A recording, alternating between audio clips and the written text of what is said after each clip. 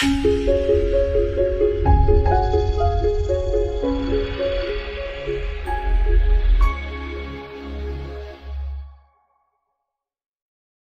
thank you for stopping by. I'm so glad you're here. In this video, I'm going to be making a hoodie. For this hoodie, I'm going to be using a pattern from Form. I got this from their Etsy shop. I recently made a coat using one of their patterns and I really liked it, so I decided to give their hoodie pattern a try. I am going to be using this cotton knit that I bought from fashionfabricsclub.com. It was like $6.99 a yard, 100% cotton, 70 inches wide.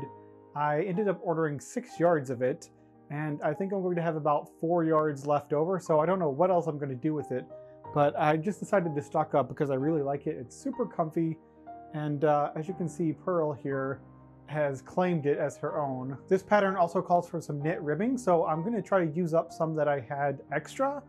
I had this sort of navy blue one that I think will work for the bottom ribbing and the cuffs. The only problem was the navy blue one wasn't quite long enough, so I Frankensteined on some of this like powder blue to the edges of it to sort of make it longer. And hopefully this isn't going to look weird. I'm thinking it might look kind of cool, so it will meet at the front. This is a zipper front hoodie, so I have a zipper for it, the front.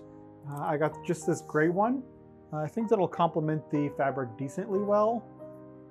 Just a regular separating zipper, pretty sturdy. But it's not metal, it's just heavy-duty plastic teeth. This pattern really is fairly straightforward, so I'm just going to dive right into it. I will start by attaching the patch pockets to the front pieces. Then I will connect the front pieces to the back at the shoulder seams. Then I will lay the front and back pieces out flat, right sides up, and lay the sleeve pieces with the right sides down on top of that. Pin them into place and sew them. Then I will sew up the undersleeve and the side seams in one fell swoop. Next, I will attach the ribbing to the cuffs and the base of the body. Then I will add the zipper and the hood and do the drawstring. So that's it. Easier said than done, but I'm gonna get started on it. It is Saturday right now. I'm trying to get this done before a trip I'm taking on Tuesday back home to Oklahoma to see my family, because I would like to have a comfy new hoodie to wear on the plane if possible. So let's get started and see if I can get done in time.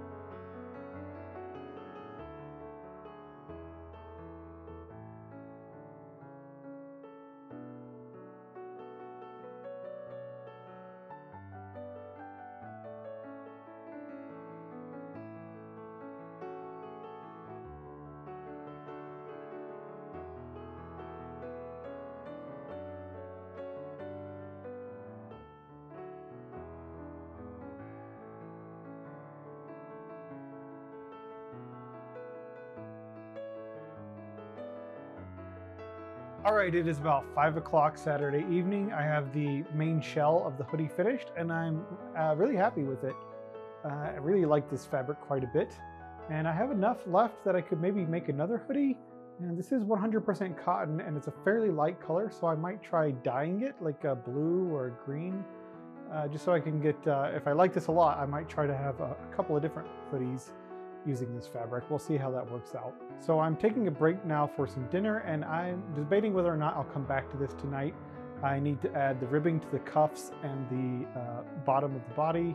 I need to add the zipper, and then I just need to do the hoodie. And I think I can do all of that tomorrow actually, and have plenty of time left over. So I definitely think I'm gonna get this done by Tuesday. So let's keep moving and see how this turns out.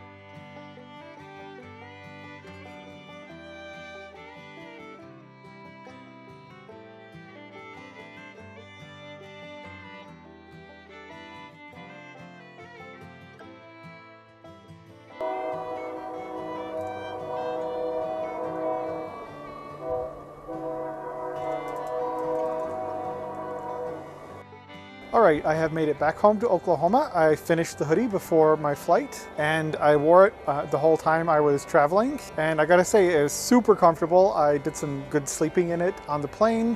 The hood is very nice. Spent most of the plane ride with my eyes covered up, the hoodie all stretched together like this. I think I'm gonna make this again. There are a few spots where the sewing isn't great. My skill with knits is a little bit less than my skill with wovens, so I'm definitely going to try to make this again. I've got more than enough fabric to do it, and I'm very, very happy with this fabric, so much so that I might order more. This was a fun project, and it was pretty easy. I was able to get done with it fairly quickly. It's starting to rain on me, so I'm going to wrap this up. If you have enjoyed the video, please consider liking, and if you have not already, please consider subscribing. Thank you so much for watching, and I will see you in the future.